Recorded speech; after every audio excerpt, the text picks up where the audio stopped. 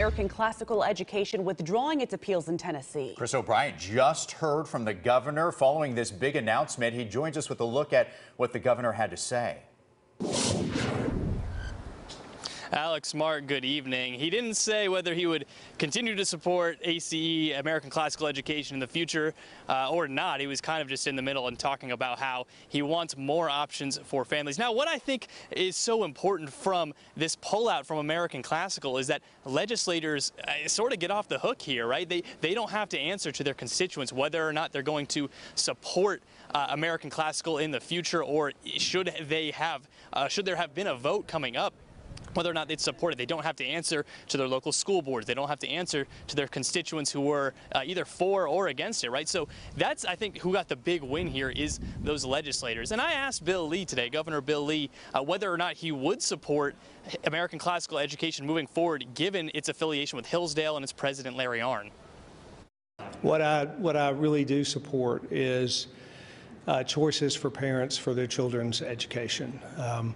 We have a number of charter management organizations in this state, 22, I believe.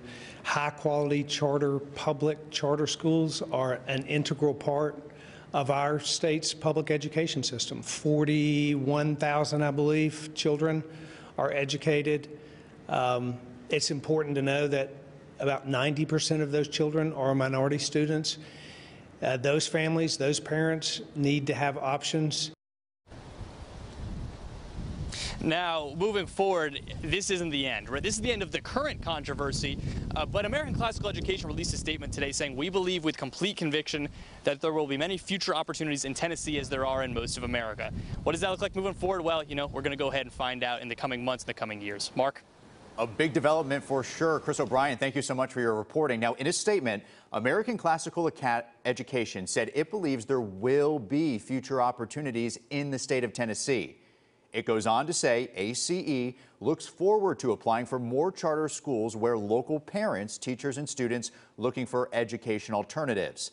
The statement, however, does not clarify directly if that means they will apply for more schools in the state of Tennessee.